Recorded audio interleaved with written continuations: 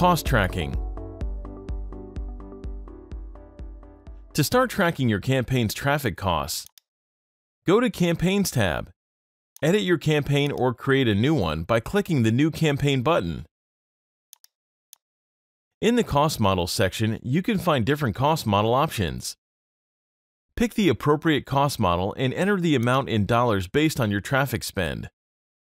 CPC option lets you enter the cost per click. With this option enabled, the cost is calculated using the number of visits multiplied by the CPC cost value set.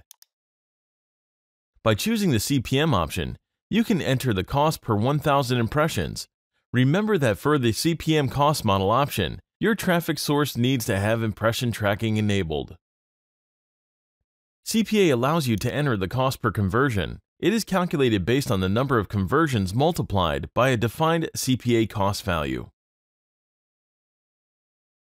Rev share should be used whenever you want to apply a percentage of your revenue as a cost. With this option enabled, the cost value will be calculated based on the payout, sent in the postback URL or specified in the offer configuration, and the percentage set in the percentage share field.